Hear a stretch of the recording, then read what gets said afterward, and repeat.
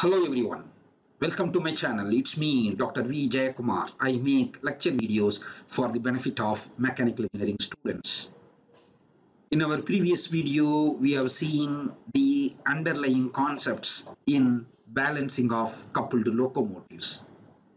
In this video, we shall solve a numerical problem on partial balancing of inside cylinder coupled locomotive. So let's get started.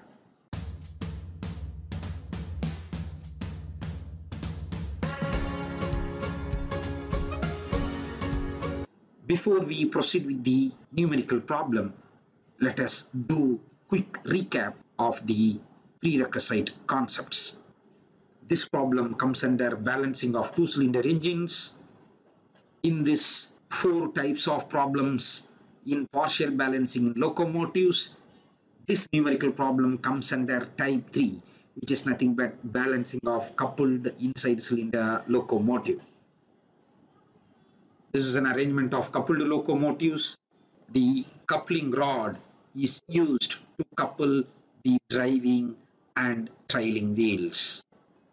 We know that cranks of the two cylinders are placed 90 degrees with each other, and also the cranks of the coupling rod are diametrically opposite to the cylinder cranks. We know that we need to consider 6 planes for balancing of coupled locomotives. To solve this problem, we are going to use the same notations that we have used so far. These are the various formulae that we are going to use while solving the problem. Now let us get on with a numerical problem. The problem statement goes like this. The following data refer to a 4-coupled wheel locomotive with 2 inside cylinders. So we should be considering 2 driving wheels and 2 trailing wheels. So these are 2 inside cylinders, cylinder 1 and 2. Pitch of the cylinder refers to center distance between the 2 cylinders, which we denote by letter A. Reciprocating mass per cylinder, MRE. Revolving mass per cylinder, MRO. Distance between the driving wheels, L. Distance between coupling rods, L1. Diameter of the driving wheels, D. Revolving mass for each coupling rod crank is given as 130 kg. Engine crank radius. Coupling rod crank radius is given here. Distance of center of balance mass in planes of driving wheels from axle centers equal to 750 mm. Radius of rotation of the balancing mass, small letter b. Angle between engine cranks 90 degree.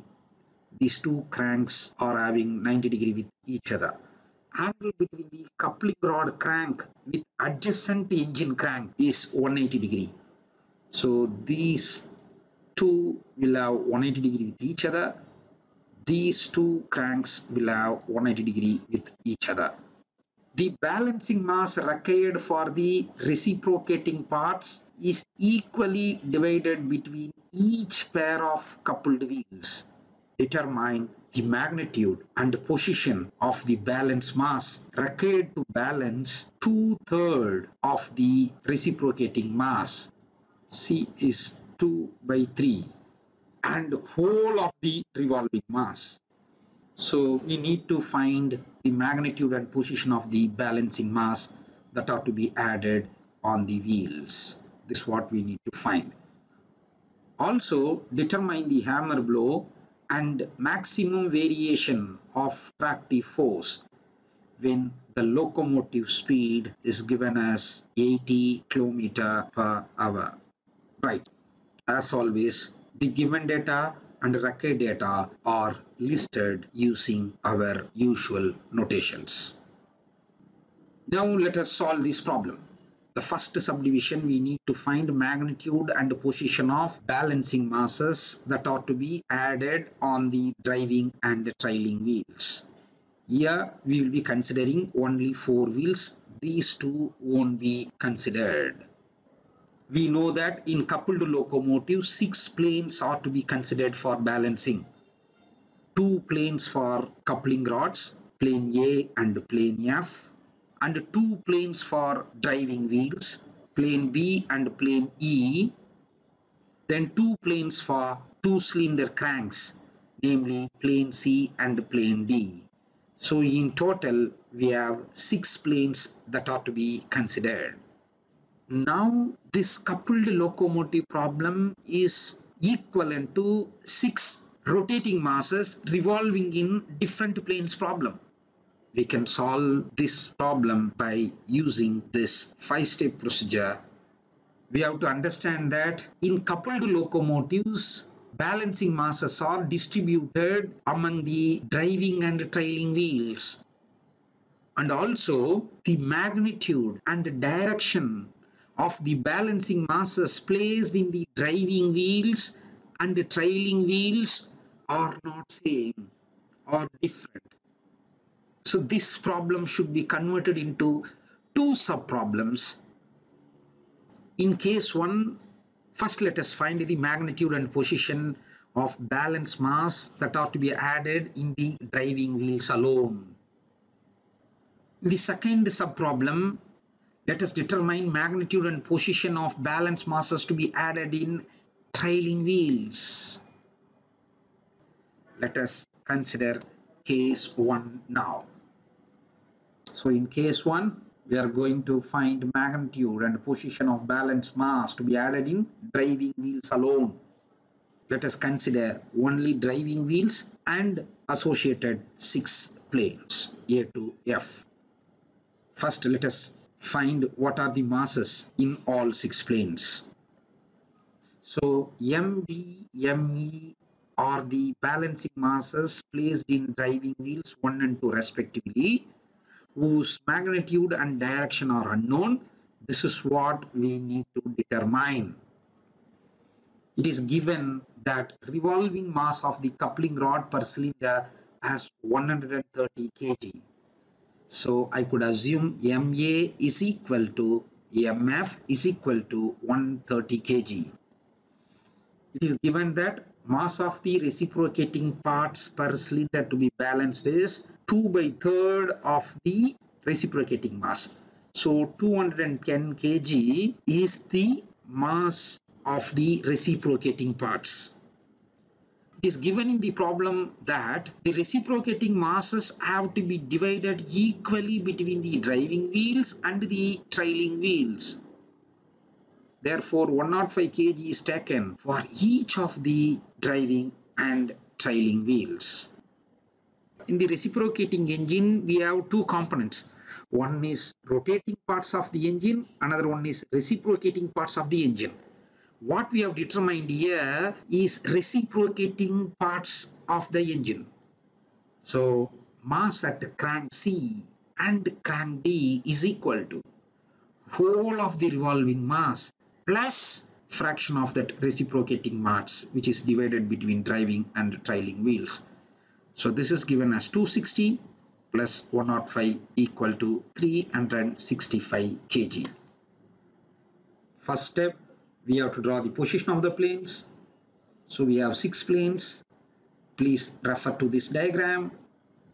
Using A, L, L1, we can find the distance between each plane as shown here. Now we will draw angular position of planes. We know that cranks C and D are 90 degree with each other. So I could take either C or D as a horizontal. So I have taken D as a horizontal. Obviously C will be perpendicular. We also know that with reference to C, the neighboring crank of the coupling rod, which is nothing but plane A, will be having 180 degree. Same way, the position of the crank of the coupling rod 2 will be in the opposite direction with respect to its nearby crank. So this crank is D, therefore plane F will be opposite direction, 180 degree. Now we are going to tabulate the values. We know that we have 6 planes A, B, C, D, E and F. Though we can consider either plane B or plane E as a reference plane, I have chosen plane B as a reference plane. Any distance measured towards right is assumed to be positive, towards left as negative. B is our reference plane. Now for each plane we can complete the data. We have found the masses, radius, multiplying them we will get the centrifugal force. The distance between plane A and the reference plane is 0.2 meter. They are measured towards left, so minus 0.2. So multiplying with centrifugal force, we will get the couple value. For plane B, we do not know mass of the B, unknown. We know the radius, 0.75 given. Take that centrifugal force. Since B itself the reference plane, the distance will be 0. So we have completed the row. I can complete same way. In plane E, we have another unknown, ME.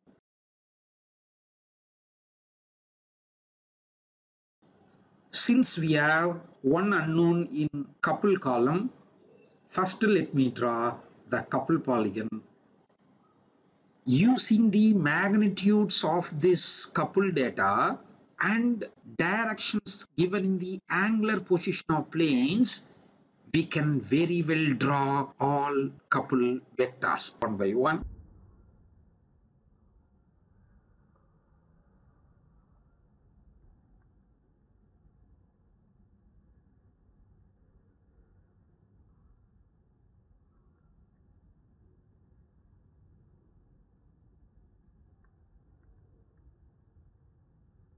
We know that for complete balancing, this couple polygon must be closed.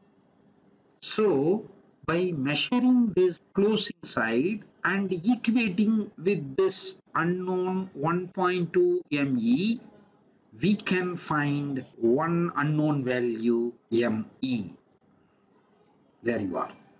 We got the first answer, known as mass of wheel E as 75 kg. You know how to obtain direction of ME. Just by drawing a parallel line parallel to this vector in the angular position of plane's diagram, we will get the direction. So by measurement from angular position of planes, I can get the value of theta E. Now we can draw the force polygon by using the magnitudes of the centrifugal forces and knowing directions of 5 planes. We can very well complete the force polygon.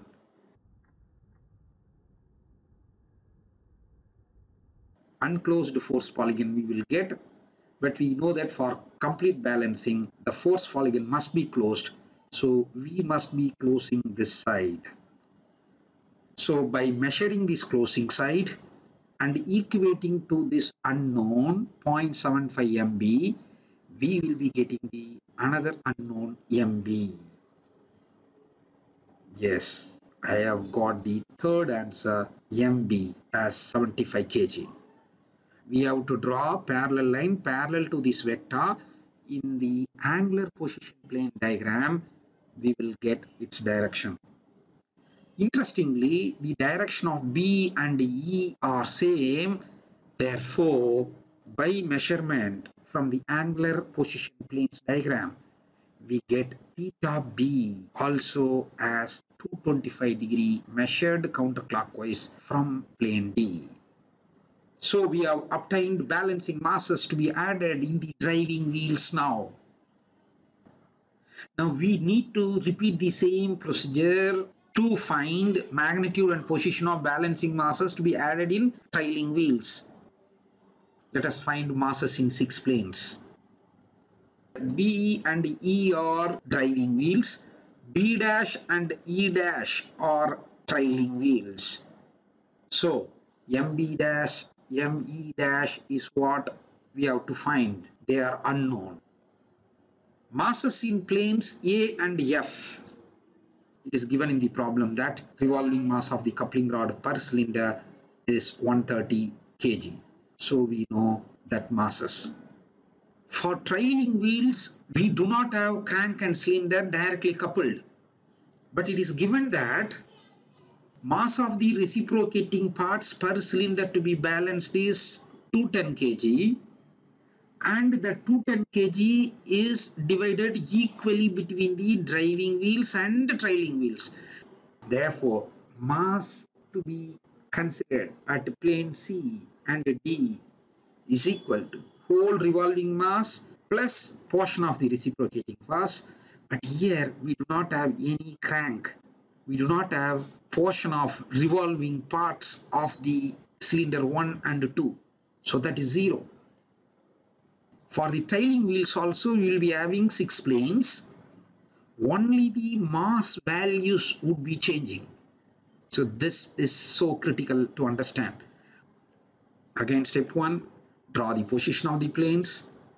Here I have called them, this is plane B dash, E dash. Angular position planes remain same.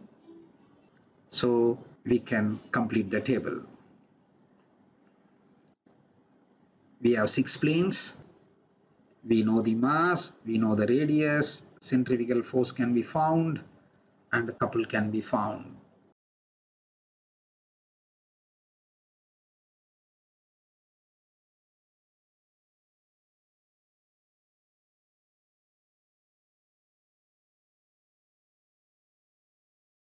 Since we have only one unknown in the couple column, I can draw the couple polygon first. As always, choose a suitable scale. Using the magnitude of couples and directions of 4 planes, we can draw the couple polygon.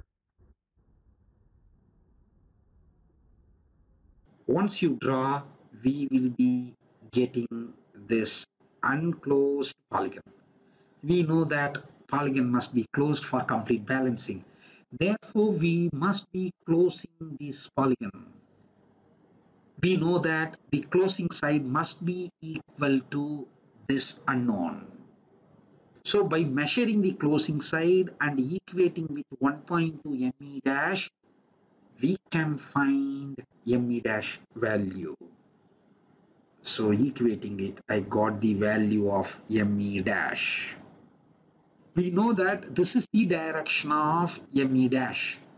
We can draw a line parallel to this vector here in this angular position of planes diagram. Yes, we got this parallel line. Now by measurement from the angular position diagram, we can find the theta E dash value. We got the magnitude and direction of E dash. Using the known magnitudes of the centrifugal force and known direction of 5 planes, we can draw the force polygon now.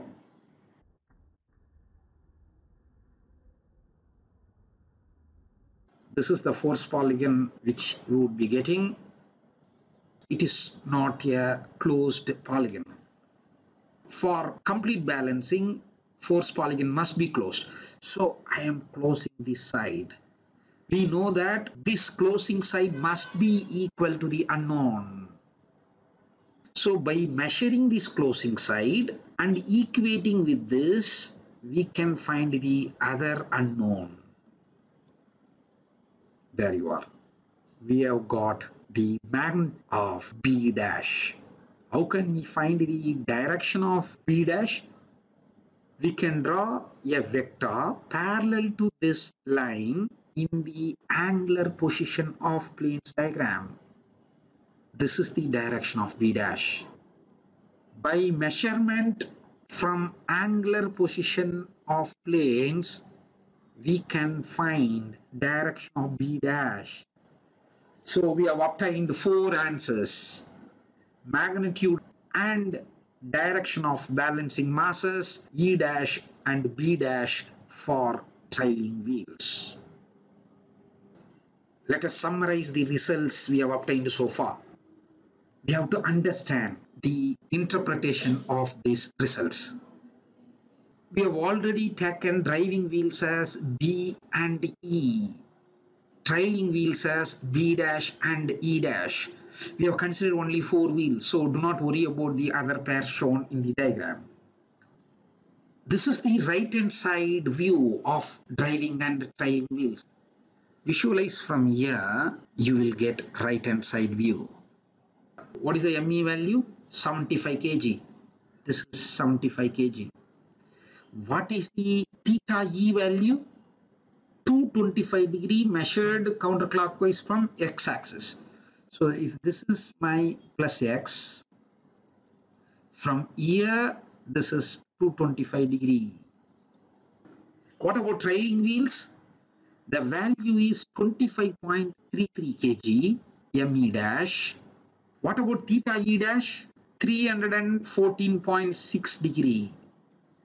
So that means from plus x-axis, I can measure this angle.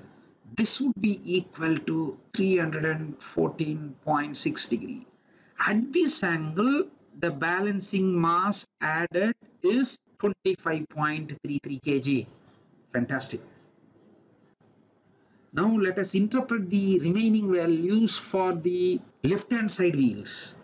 So when we view from the left-hand side view, we will get B as my driving wheel, B dash as my trailing wheel. From here, I am taking 225 degree. At this location, I have to place my balancing mass MB. Same way, from here, this is 135.4 degree measured. In this angular position, the balancing mass to be added is 25.33 kg. So, in coupled locomotives, the balancing masses are distributed with driving and trailing wheels. Very interesting. So, we have completed the first subdivision. Let us go to the second subdivision. In the second subdivision, we need to find the hammer blow value. We know that hammer blow is equal to B omega square B. Here, the notation B denotes balancing mass required for reciprocating masses only. So far, the values that we have determined takes into account mass of the coupling rod, mass of the revolving masses of the cylinders, mass of the reciprocating masses of the cylinders. Whereas to find hammer blow, we need to find balancing mass that accounts for reciprocating masses only, which we have not determined so far. To find B, we need not to be considering the coupling rod. So neglect coupling rod planes and masses. We can take MA, MF as 0. And also, we have to neglect the revolving mass of the two cylinders. So we have to understand that we are going to consider only reciprocating mass portions of the cylinders alone. So which is nothing but 105 kg. So we will not be having 6 planes, ignoring the 2 planes due to coupling rods 1 and 2, because they do not contribute anything to hammer blow. We will be considering only 4 planes now. In step 1, let us draw position of planes. So though we have 6 planes, technically I will be having only 4 masses revolving in different planes. We know the angular position diagram. To start with, we know that cranks of the 2 cylinders will be perpendicular with each other. Now let us tabulate the data. Since I have unknowns at 2 wheels B and E, I can assume any one of these 2 planes as a reference plane, but I have chosen plane B as a reference plane. B we have unknown. This is what we need to find.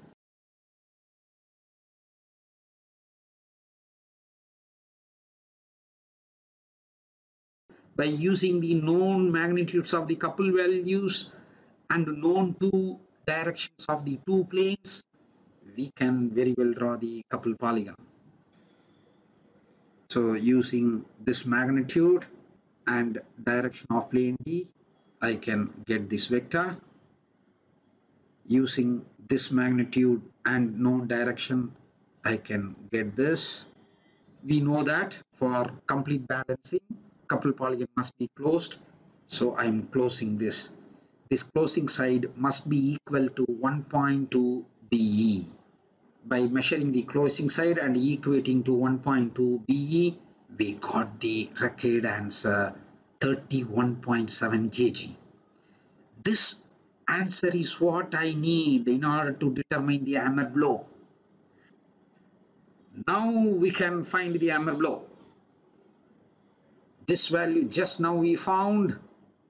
We know the small b value given in the problem. Linear velocity of the vehicle value is given and the diameter of the wheel is given. From that I can find R.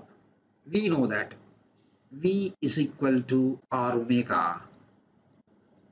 From this formula we can find omega value. I know B, I know omega, I know small letter b. Substituting all the values, I can obtain the required value of hammer blow as 13 kilonewton. We got the hammer blow. The last subdivision is to determine the maximum variation in tractive force. We know the formula. In this formula, we know the value of C. We know the value of reciprocating mass. Here we have to put the actual reciprocating mass per cylinder given in the problem. R is given, omega we found. We know all the value.